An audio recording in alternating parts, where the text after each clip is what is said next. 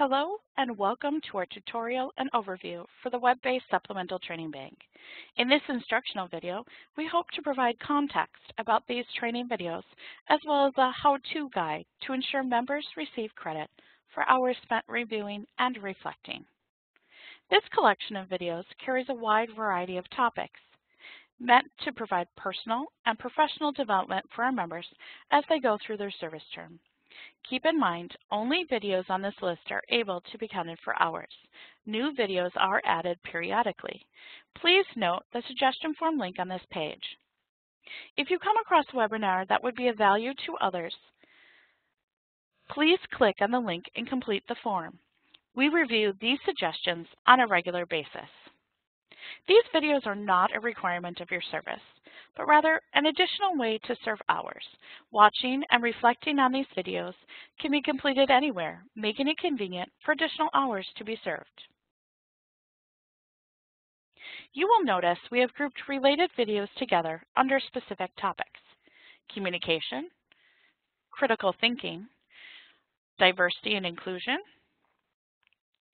money matters, motivational leadership, and personal and professional development.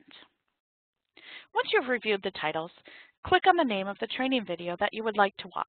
You will notice the runtime of each video is listed. After you watch the video, you will need to fill out the required reflection form, which is found at the end of the Training Bank homepage. This form needs to be completed before a member can record hours on their timesheet.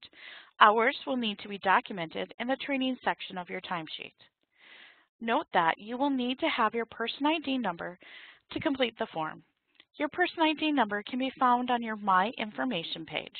You can also contact your program manager for help locating your person ID number. The time you will record should be the length of the video or collection of videos watched, plus no more than 10 to 20 minutes for the reflection form. For example, if you watch a video that is 60 minutes, please be sure to list no more than 80 minutes on your timesheet.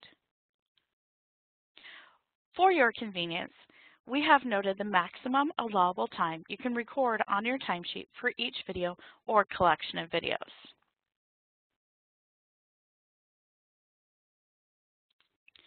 Please note the date in which you watch and submit the form is the date you need to record the hours on your timesheet.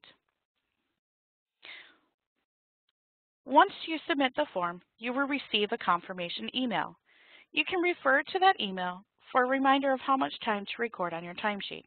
It is recommended you save these emails.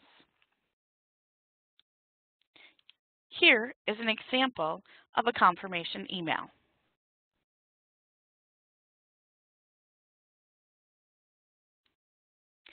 If you do not receive a confirmation email, please try submitting the form again. Remember, these hours do not count without the completion reflection form. If you are experiencing technical issues or difficulties, try using a different browser.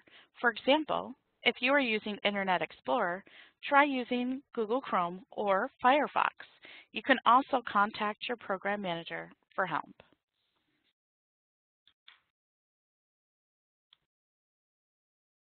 You can learn more about these training videos in Section E, Service Hours, Making an Impact, on page 62 of the 2018-2019 Program Manual.